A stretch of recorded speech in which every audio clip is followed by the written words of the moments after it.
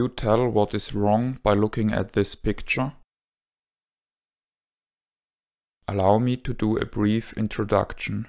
The Nintendo Zapper is a classy light gun with iconic feel and sound. However, for competitive play, a stock Zapper is not my choice for two reasons. First, the trigger pull is too high. Generally in all firearms, a high trigger pull causes a wiggling hand, thus causing inaccuracy. Of course, my movements here in this video are exaggerated. Second, the gun is loud. If you play in a flat with thin walls at night, the sound could get an issue. Years ago, I looked for alternatives. First, I bought one of the Zapper reproductions made by Retrobit.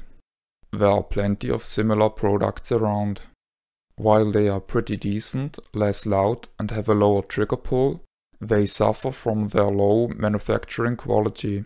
They just don't feel as good as a Zapper. Then I got a gun, which is the Japanese equivalent to the Zapper. While being very cool and of high build quality, it has the same flaws as the Zapper.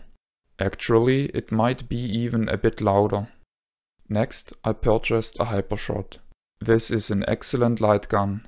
I really love its trigger mechanism, which fires the shot by releasing the trigger rather than pressing it, which yields in pinpoint accuracy.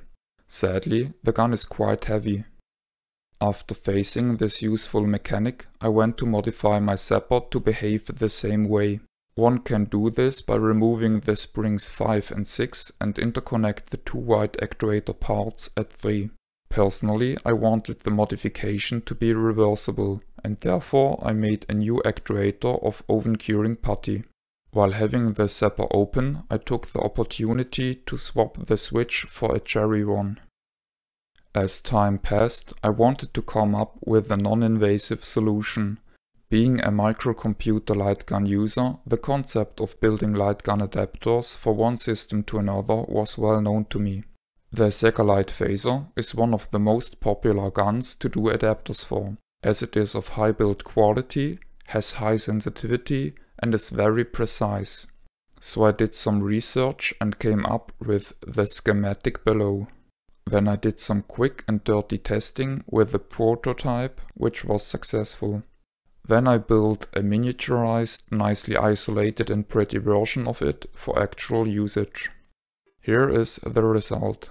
Of course, nobody actually would sit this close in front of a TV, but I did it here in order to have both gun and monitor on the frame of the camera.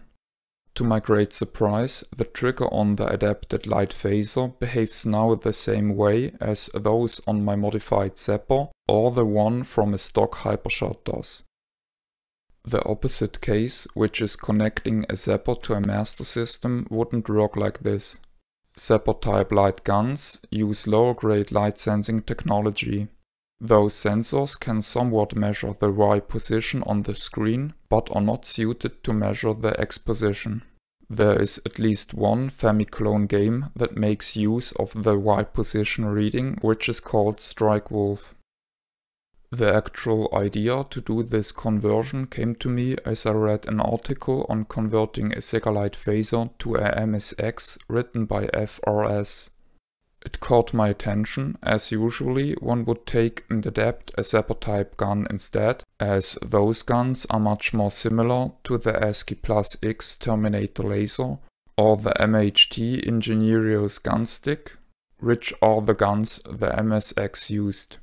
The link to this article is copied in the video description box. The idea for the inverter circuit I took from 133 MHz, who did a Sega Light Phaser to Atari 800XL adapter. Links to his blog and to his YouTube channel are in the video description box. My acknowledgement goes to both FRS and 133 MHz, without who I wouldn't have done this adapter. This is the end of the video. My name is Ben. I thank you for viewing.